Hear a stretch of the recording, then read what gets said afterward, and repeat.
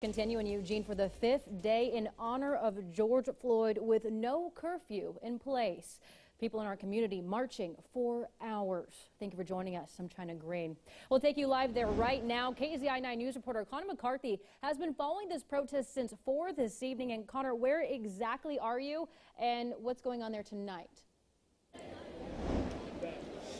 Well, China, I'm in KZI Square right now, and these protests actually started about 3:30 when I saw a group started to form in front of the federal courthouse, and for nearly 7 hours they marched through downtown Eugene. Now, there is no curfew tonight imposed by the city of Eugene. As you can see behind me, there is still a large group of people here in KZI Square, and they all stopped here shortly before 10 this evening. Now, the protesters marched well over 5 miles today.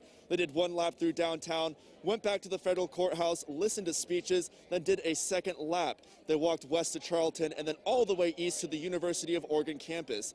The video you have been looking at is from the last leg of protests when they made their way to KZI Square. One protester says he was proud of the group for keeping it peaceful throughout the night. I knew we could do it. I honestly have so much faith in this community. I was there Friday and I saw the vandalism, and that wasn't us. That was not Black Lives Matter. Midas says he will continue to plan to protest in the coming days, and he says the protests don't stop here. And China, I do want to stress tonight that these protests were peaceful throughout the night for those 7 hours, and more protests are planned for the future, and we will have updates on those protests in the coming days. Live in Eugene, Connor McCarthy, KZI 9 News. Connor.